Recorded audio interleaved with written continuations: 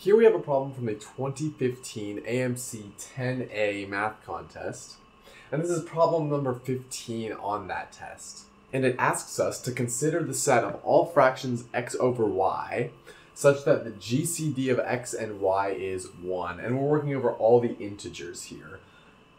How many of these fractions have the property that if x and y are both increased by 1, the value of these fractions are increased by 10%?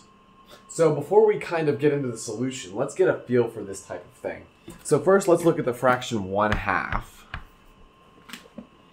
And then if we increase this by 1 in the top and the bottom, we get 2/3. So we can get the percentage increase here by figuring out what we multiplied 1/2 to get 2/3.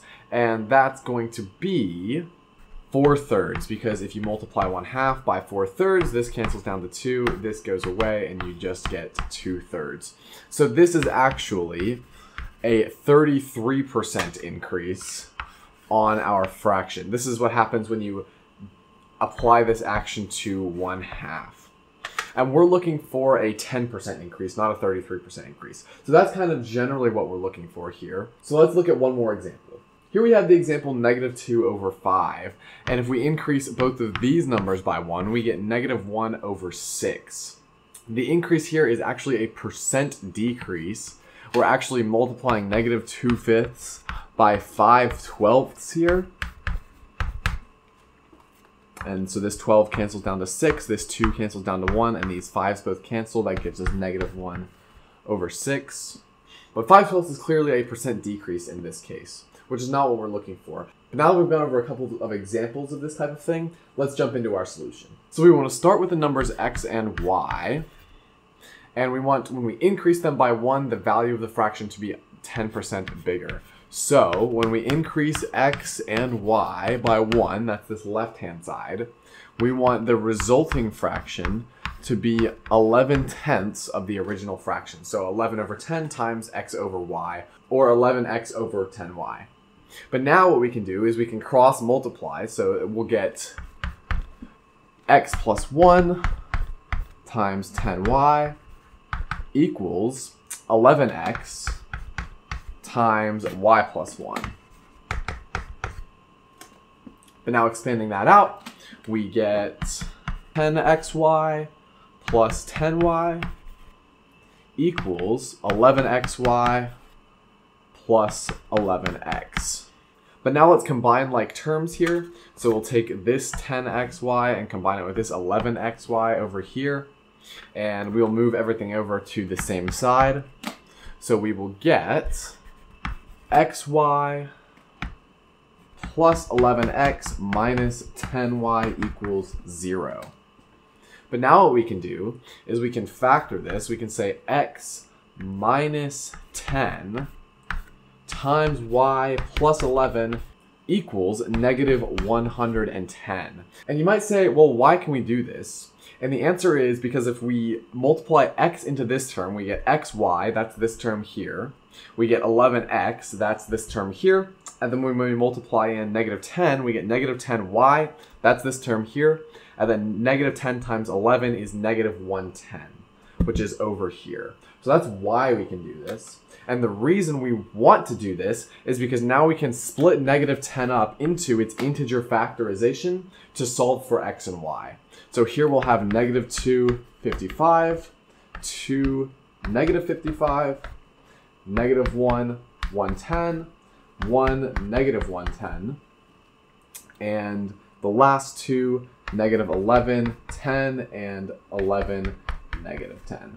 So let's bring these possibilities up to here and we'll keep going. Okay, so here I have written the possibilities for the factorizations of -110. And just remember, because we're working with -110, these two have to be opposites of each other. So if we're working with +2, we're working with -55, and so on and so forth. Okay, I think the easiest solution to knock out first is the possibility where -10 and +11, because that means that x is 0 and y is 0. But that clearly doesn't work, because then we're working with an indeterminate fraction. So to get -11 and +10, we can set x equal to -1, and we can set y equal to -1. And notice inputting negative 1 into here, this goes to positive 10, and this goes to negative 11, which satisfies what we want. But again, if we increment this ordered pair, negative 1, we get the ordered pair 0, 0, which again doesn't make a lot of sense. So I don't think there's any solutions for this factorization of negative 110. So let's keep going with the other possibilities. Let's try positive 2 and negative 55. So we want x to be negative 45 and y to be negative 9. That gives us negative 55 here and negative 2 here. But notice that this ordered pair does not satisfy this condition of the GCD of x and y being equal to 1 because 9 is a factor of 45. So let's try the flip side where we're looking for negative 2 and positive 55. So to get negative 2, x is equal to positive 8. That gives us negative 2 here. To get positive 55, we have to have y equal to 44. That's 44 plus 11, which is 55. But again, notice that violates this condition because both 8 and 44 are divisible by 4, meaning that their GCD is not 1. So this factorization, plus minus 2 plus minus 55 of negative 110, it does not give us a solution either. So let's keep going with this last factorization. So I just realized there's one factorization I left off from the last board, and that's plus minus 5 plus minus 22. And we'll go ahead and check that one last. So let's go ahead and check this plus minus 1 plus minus 110 really quick. So for here, y would need to be 99 to get positive 110, and x would need to be 9 to get negative 1. But clearly both of these numbers are divisible by 9, which violates this condition up here.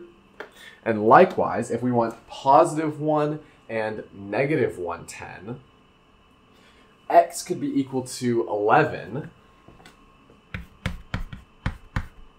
That would give us a 1 on the left-hand side, and y could be equal to negative 121. That will give us a negative 110 on this right term. But again, 11 is a factor of negative 121, so that's not going to work either. Meaning that for this factorization, we have no solution either. So I'm going to go ahead and erase these last two ordered pairs, and then we'll check this last factorization. Okay, so now our goal is to get plus minus 5 on one term and plus minus 22 on the other. So what we can do is we can set x equal to 15. That gives us positive 5 over here. And then we can set y equal to negative 33. That gives us negative 22 over here. But both of these numbers are divisible by 3, meaning their GCD is not 1. So this ordered pair does not give us a solution either. But if we set x equal to 5, that gives us negative 5 over here. And we set y equal to 11. That gives us 22 over here. The resulting combination multiplies to negative 110, and 5 and 11 are in fact co-prime, or their GCD is equal to 1, meaning that we have a solution in the form of the fraction 5/11.